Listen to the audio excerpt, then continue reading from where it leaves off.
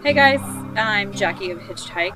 We've gotten a lot of questions logistic wise, like how we're gonna eat on the trail. A lot of people have said, how on earth are you gonna carry 6 months worth of food?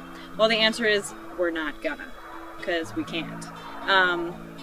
There are towns like every 4 or 5 days or some kind of resupply, a store or something like that, where we can get our food. And so really it's not so much a long 6-month hike as it is just a bunch of 4 or 5 day little hikes all squished together. So yeah, we're just gonna buy food for the next resupply spot just at every town or resupply. So we only have to carry like 4 or 5 days worth of food at any given time. Hey guys, it's Jeremy.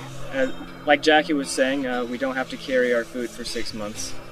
A lot of people in the past have done food shipments where they have someone at home base who ships them their food, but we're going to go with the wing it route and just kind of buy what we want. We don't want to get stuck with things that we bought way in advance, so that's how we're going to do that. Another question that we get is, are you guys going to be sleeping in the woods all the time? Are you going to use a tent? Are you going to sleep on the ground with a bivvy? Are you going to sleep in a hammock?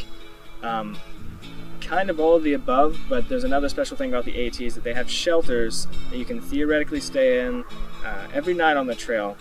They're not perfectly spread out, but there's around 230, 40 or so shelters along the AT. Some of them are 3 walls and a roof, others are actual buildings with electricity and showers.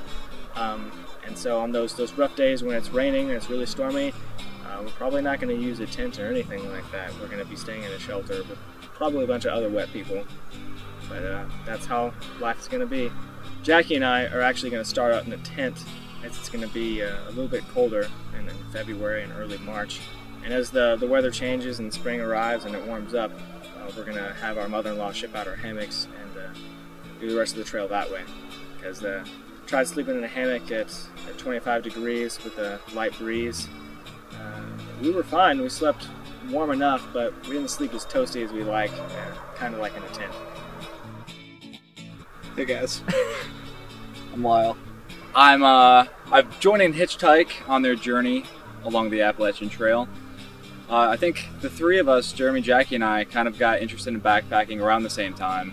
And Jeremy and Jacki had this idea of going hiking on the Appalachian Trail. And the more they talked about it, the more interested I became. And I guess now I just, I'm like Hitchhike +1, I guess.